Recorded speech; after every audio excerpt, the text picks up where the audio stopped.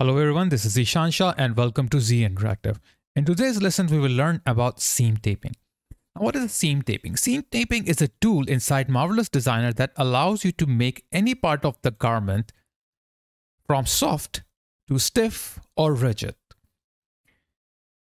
It's usually applied on, you can say on the collar or under the collar or sometimes on joints between shoulder and sleeve.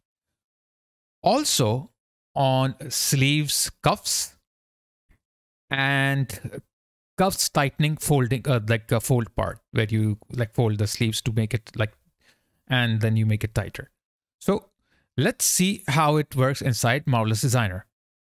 So first of all, what I will do is that I will remove this clone over that one that we created in the last class. Okay, so I will delete this. Okay, and let's simulate it and see how it looks like now, because it won't be thick or fluffy anymore, and you can see it's all how it was before. Okay, so a little reduction in size. Let's make it a little narrower, because what we did was that we made it a little wider in our last lesson. Now notice that from this top part, okay, you can see it's not that stiff, okay, it's very soft, or you can say droopy, okay, and it's just falling wherever it can easily. So we want to make this collar a bit more like stiff. Okay, so what we can do easily is that here we have seam taping. We can take the seam taping part and click on the edge that we want to seam, or we want to make it rigid or stiff. For example, this part, top part of my collar. So as soon as I will click on it, you can see it will turn reddish. Okay. But down here, it's white. That means the bottom part of my collar is as it is. Only the top part is effective. And as soon as I will click on it, it will give me the seam taping properties. Now in the properties, I have the width of the seam. Okay, right now this is 10 centimeters or like millimeters. I can make it 5. Okay, and as soon as I will make it 5, you can see it will reduce in size. And maybe I want it to be 10, so it can be more wider, can affect more. Now here I have different presets. At this stage, I have fusible common. Fusible common is the most ordinary one, which allows you to test how it is.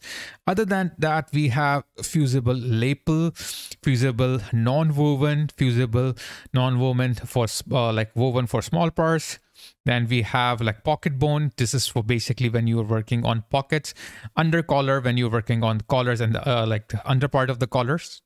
So the one I will use here is first of all fusible common. Then we will check these other two. Okay, so as soon as I will do that, everything is already set up according to what I have selected here.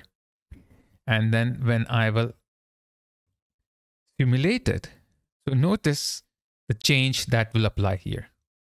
Okay, so now you can see that it's quite rigid. Okay, unlike how it was before. Now don't worry about this red, because it's just showing in a 3D window, but once you will export it, so it won't show. Okay, and if I will click it again, okay, let's turn it off, the simulation. And if I will change the preset to fusible lapel and then try, so notice what will happen here. There will be a little difference. Okay, so you can see that it's not that much of a difference. And let's see. Oops. I have applied on the bottom as well. If I will apply on the like bottom, so it will become too rigid.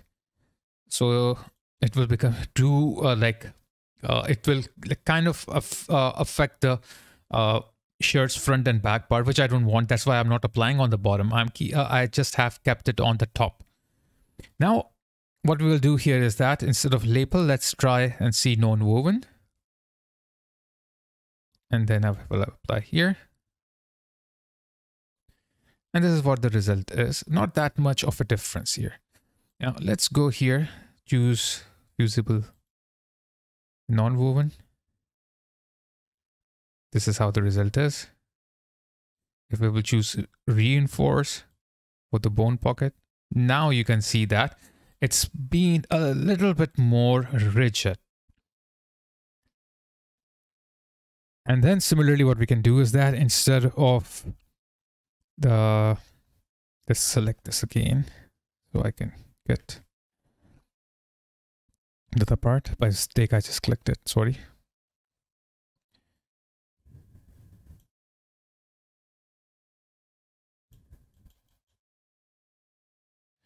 Okay, so instead of reinforce pocket, let's choose the other one, reinforce collar.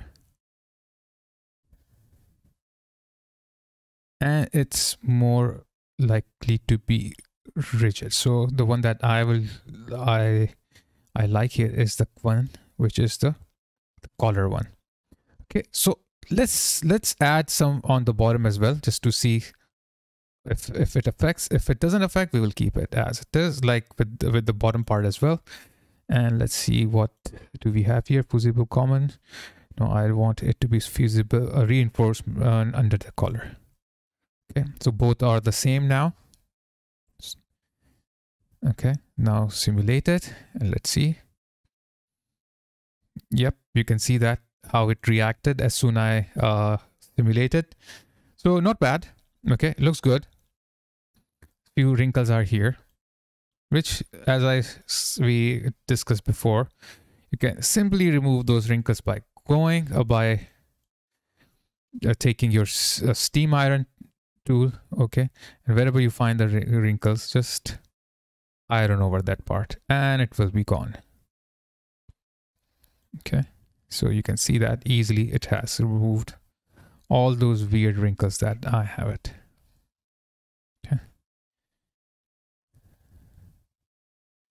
so done, and that's how you can see that.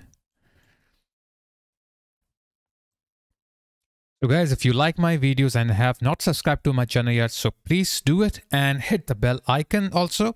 To support my channel, please watch my videos online and do not download them. Otherwise, I won't get any benefit out of it, which will demotivate me to make further videos. So please champion my channel and like them if you find them useful. So take care guys, stay safe, stay healthy, and keep learning on Zinteractive, your own training institute. If you're enjoying this series and want to binge watch the whole course without waiting for next lesson, then join my Zinteractive Early Bird membership plan. Once you are an active member, you will be able to binge watch all the courses without waiting for lessons to get published. Moreover, you can support my channel by joining Zinteractive Friends membership plan. You will get a lot of perks with that also.